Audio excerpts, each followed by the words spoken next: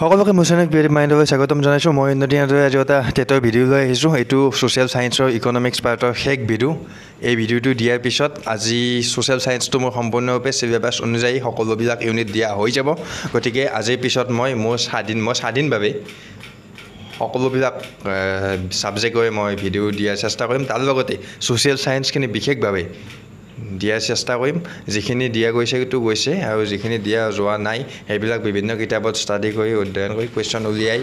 মেলি দিয়াৰ চেষ্টা কৰিম আৰু আজি বেছি পলম নকৰোঁ এই ভিডিঅ'টো আৰম্ভ কৰোঁ বেছি কুৱেশ্যন নহয় 10টা কুৱেশ্যন মাত্ৰ নেশ্যনেল ইনকাম বেছি লং ইউনিটো নহয় 10টা কুৱেশ্যনে লৈছোঁ বেছি লোৱা নাই আজি এই ভিডিঅ'টোত মোৰ ফাৰ্ষ্ট কুৱেশ্যন জাতীয় আয় হ'ল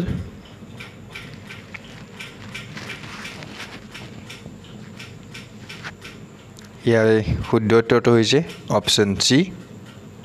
আয়সমূহৰ সৰ্বমুঠ কুৱেশ্যন নম্বৰ 2 জাতীয় আয় নিৰ্ণয় বা গণনাৰ ভিত্তি হ'ল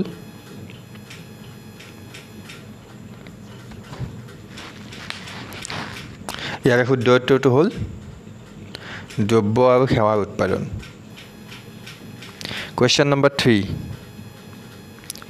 নিগুদ জাতীয় উৎপাদন NNP হ'ল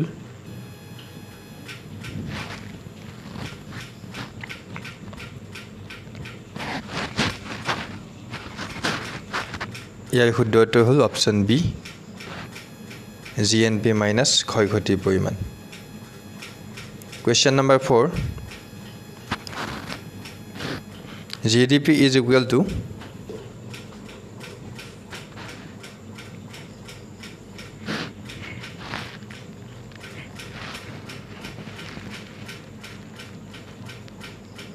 এই গোটেইকেইটাৰ শুদ্ধ উত্তৰটো হ'ব option C GDP is equal to C plus I plus G plus bracket X minus M question number 5 শাৰীৰিক আৰু মানসিক শ্ৰমৰ বিনিময়ত শ্ৰমিকে মুদ্ৰাৰ ৰূপত যি মজুৰি পাব সেয়া হ'ল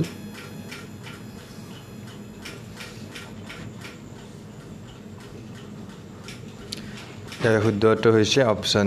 চি নামমাত্ৰ মজুৰি কুৱেশ্যন নম্বৰ 6 জাতীয় আয় নিৰ্ণয়ৰ তিনিটা পদ্ধতি হ'ল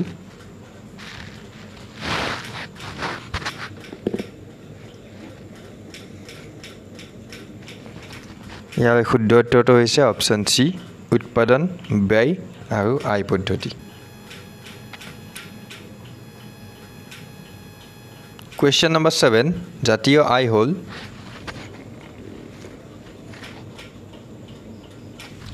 ইয়াৰ শুদ্ধ উত্তৰটো হৈছে অপশ্যন ডি ওপৰৰ এটাও নহয় কুৱেশ্যন নম্বৰ 8 নামমাত্ৰ মজুৰি গণনা কৰোঁতে হ'ল কোনটো বিবেচনা কৰা হয় কুৱেশ্যনটো ভুল হৈছে নেকি সোধাত নামমাত্ৰ মজুৰি গণনা কৰোঁতে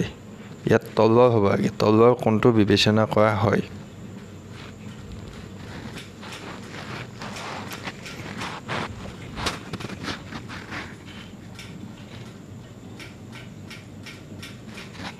ইয়াৰ শুদ্ধ উত্তৰটো হৈছে অপশ্যন বি ওপৰৰ এটাও নহয়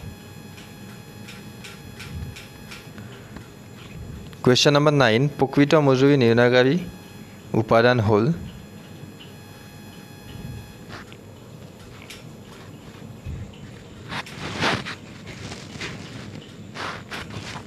ইয়াৰ শুদ্ধ উত্তৰটো হ'ল অপশ্যন ডি ওপৰৰ গোটেইকেইটা কুৱেশ্যন নম্বৰ 10 অৰ্থাৎ আজি লাষ্ট কুৱেশ্যন উন্নয়নশীল দেশত জাতীয় আয় বৃদ্ধিৰ হাৰ নিম্ন হোৱাৰ কাৰণ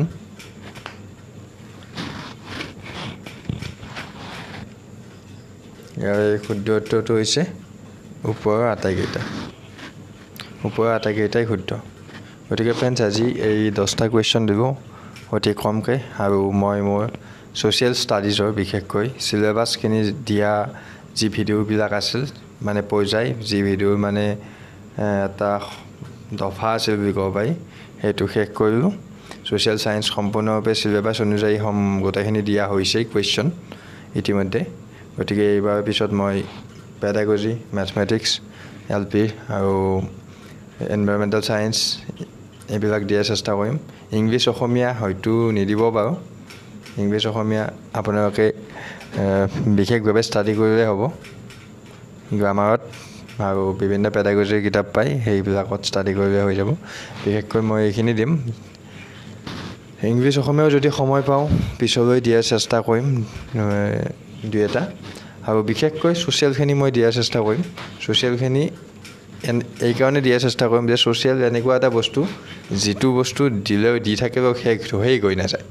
মানে ইয়াৰ মানে পঢ়ি শেষ কৰিব নোৱাৰি গতিকে এই বস্তুটো যিখিনি যিমান পাৰোঁ সিমান দিয়াৰ চেষ্টা কৰিম আজি ভিডিঅ'টো এইখিনিতে শেষ গ'ল আৰু যদি আপোনালোকে মোৰ ভিডিঅ'টো চাই ভাল পালে তেতিয়াহ'লে লাইক কৰিব আৰু যদি বেয়া পালে তেতিয়াহ'লে ডিছলাইক কৰিব আকৌ যদি ডিছলাইক কৰিব লগতে কমেণ্ট কৰিব ভাল পালে ভাল পোৱা বুলি আৰু বেয়া পালে কি ভুল হৈছে বা কি মানে মানে ডিমেৰিটছ আছে সেইবিলাক কমেণ্টত জনাই দিব আৰু যদি ভাল হৈছে শ্বেয়াৰ কৰিব যদি বেয়া হৈছে শ্বেয়াৰ নকৰিব চেনেলটো ভাল লাগিলে ছাবস্ক্ৰাইব কৰিব আৰু যদি বেয়া পায় তেতিয়াহ'লে ছাবস্ক্ৰাইব নকৰিব আৰু যদি মোৰ ভিডিঅ'টো চাই ভাল ভিডিঅ'টো যদি চালে ভাল পোৱা বেয়া পোৱাটো পিছৰ কথা যদি ভিডিঅ'টো চালে আপোনালোকে তেতিয়াহ'লে ধন্যবাদ জয় অসম